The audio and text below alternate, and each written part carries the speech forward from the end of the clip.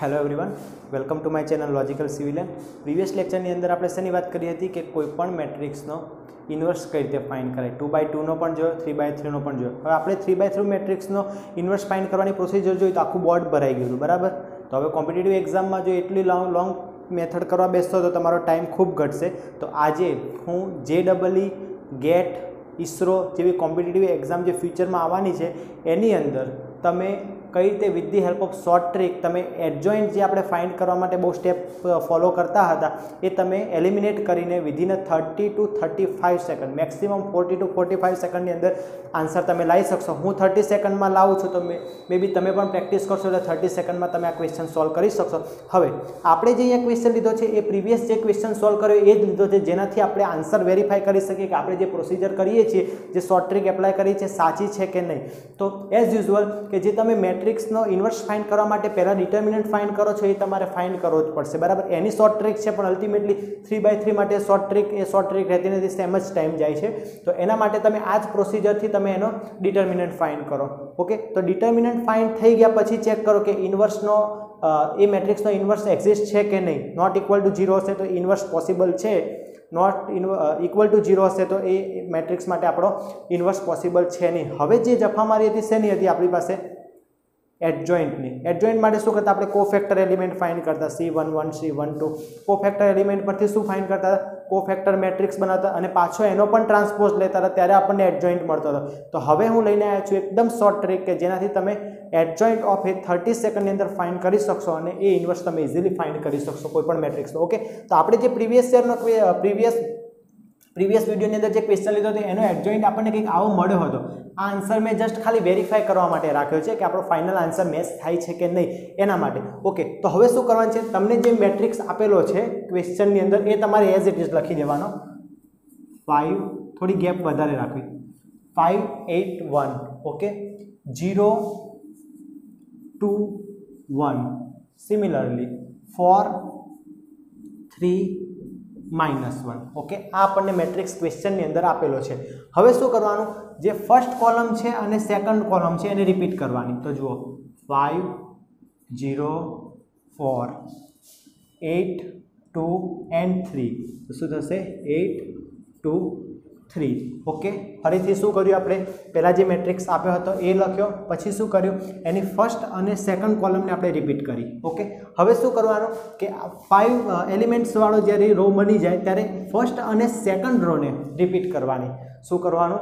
First અને second રોને repeat કરવાની। તો શું થશે 5 8 1 5 8, ઓકે। સેકન્ડ રોને રિપીટ કરું અહીંયા, શું થશે 0 2 1 0 અને 2। શોર્ટમાં તમારે 3x3 મેટ્રિક્સને 5x5 મેટ્રિક્સમાં કન્વર્ટ કરવાનો।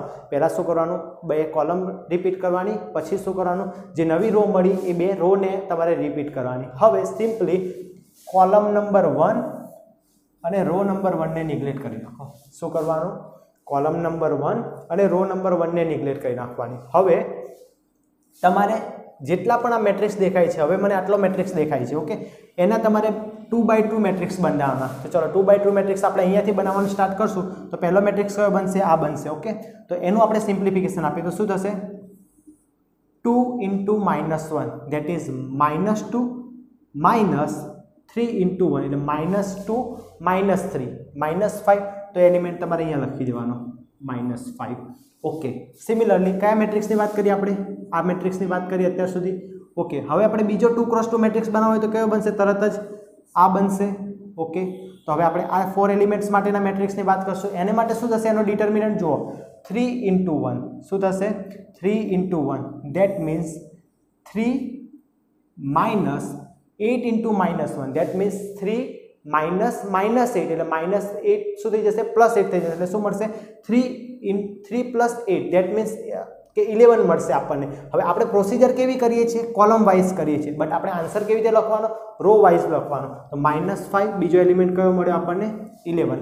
સિમિલરલી આ 2 કોલમની હેલ્પથી ત્રીજો કયો 2/2 મેટ્રિક્સ બનશે? તો આ મેટ્રિક્સ બનશે, ઓકે। તો એનું સિમ્પ્લિફિકેશન આપણે શું થશે 8 × 1, દેટ મીન્સ 8 -2 8 - 2 શું થશે 6 ઓકે ફરીથી એક વખત કહું પ્રોસિજર કોલમ વાઇઝ કરવાની આન્સર રો વાઇઝ લખવાનો તો 8 - 2 ધેટ મીન્સ શું મળ્યો આપણને આન્સર 6 ઓકે તમે જોઈ શકો છો કે આપણા આન્સરની ફર્સ્ટ રો વેરીફાઈ થાય છે -5 11 and 6 ઓકે હવે ફર્સ્ટ બે રો નું કામ પતી ગયું હવે શું કરશું આપણે બીજી બે કોલમનો યુઝ કરશું ફર્સ્ટ બે કોલમનો આપણે યુઝ કરી લીધો આ બંનેનો હવે નેક્સ્ટ ટુ કોલમનો યુઝ કરીએ તો શું થશે આનો યુઝ કરીએ આપણે હવે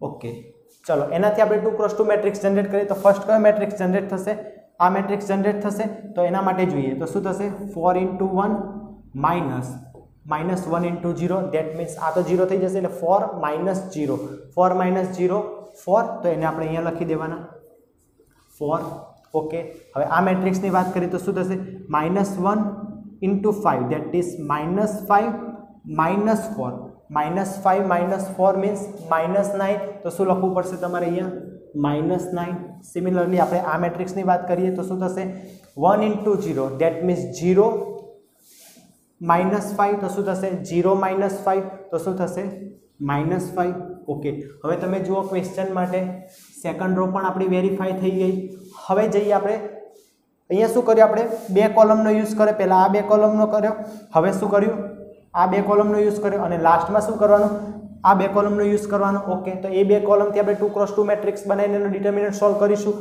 ચલો ફરીથી હવે આ બે મેટ્રિક્સ માટે વાત કરીએ તો શું થશે જુઓ 0 × 3 ધેટ મીન્સ 0 -4 × 2 એટલે 0 - 8 તો શું થશે -8 ઓકે સિમિલરલી અહીંયા 4 × 8 ધેટ મીન્સ 32 - 5 × 3 15 32 - 15 ધેટ મીન્સ શું થશે 17 similarly here 5 × 2 that means 10 -8 × 0 that means 0 10 - 0 that means 10 okay done આપણું કામ પતી ગયું આપણને એડજોઇન્ટ મળી ગયો વેરીફાઈ કરી લો પ્રીવિયસ ક્વેશ્ચન હતો એનો એડજોઇન્ટ આપણને આવો મળ્યો હતો -5 11 6 -5 11 6 4 -9 -5 4 -9 -5 -8 17 and 10 -8 17 and 10 તો શું મળ્યું આપણને આયરો એડજોઇન્ટ ઓફ એ હવે તમે સમજી શકો છો કે જો મારે તમને સમજાવવા સાથે જો 5-1 મિનિટમાં ક્વેશ્ચન પતી જતો હોય તો તમારે તો કોઈને સમજાવવાનું નથી તમારે તો ડાયરેક્ટ સોલ્વ કરવાનો છે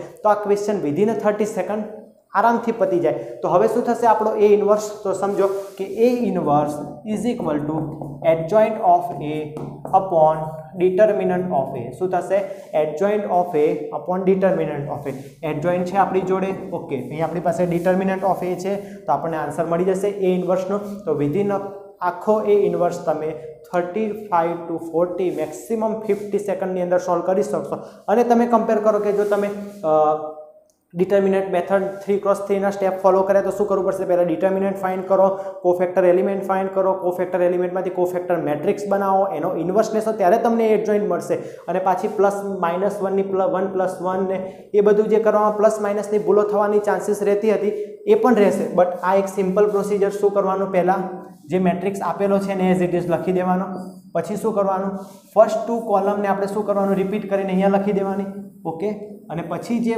મેટ્રિક્સ મળ્યો ફૂલ મેટ્રિક્સ એની નવી જે રો મળી એને રિપીટ કરીને એ બે રોને નીચે લખવાની ફર્સ્ટ કોલમ અને ફર્સ્ટ રોને શું કરી દેવાનું પહેલાં તો નિગ્લેક્ટ કરી દેવાનું અને પછી જે પ્રોસિજર મેં તમને કીધી 2x2 મેટ્રિક્સ બનાવતો જવાનું એનો ડિટર્મિનન્ટ ફાઇન્ડ કરીને અહીંયા લખતું જવાનું બટ મેઇન વાત સોલ્વ કરવાનું કોલમ વાઇઝ આન્સર લખવાનો રો વાઇઝ તો આ હતી તમારી સિમ્પલ પ્રોસિજર એડજોઇન્ટ ફાઇન્ડ કરવા માટેની જો તમને વિડીયો ગમ્યો હોય તો તમારા JEE એક્ઝામ આપતા મિત્રો ગેટની એક્ઝામ આપતા મિત્રો કોમ્પિટિટિવ એક્ઝામની તૈયારી કરતા મિત્રો સુધી આ વિડીયો જરૂર પહોંચાડજો જેનાથી તમને પણ આ એક મેજિક શોર્ટ ટ્રીક જેવી હતી એ તમને અને તમારા ફ્રેન્ડને શીખવા મળે okay thank you for watching this video જો વિડીયો તમને ગમ્યો હોય તો લાઇક કરવાનું ના ભૂલતા ચેનલ ઉપર નવા હોય તો સબસ્ક્રાઇબ કરવાનું ના ભૂલતા ઓકે મળીએ નેક્સ્ટ વિડીયોમાં નેક્સ્ટ વિડીયોની અંદર એન્જિનિયરિંગના સ્ટુડન્ટો માટે જે આપણું ડિટર્મિનન્ટ અને એ ઇન્વર્સવાળું જે ચેપ્ટર હતું એ આપણે પૂરું કરીને નેક્સ્ટ આપણે જવાના છીએ eigen values and eigen vectors ઉપર તો મળીએ નવા ચેપ્ટર સાથે eigen values and eigen vector ત્યાં સુધી દરેક લોકોને ગુડ બાય જય હિન્દ મળીએ નેક્સ્ટ વિડીયોમાં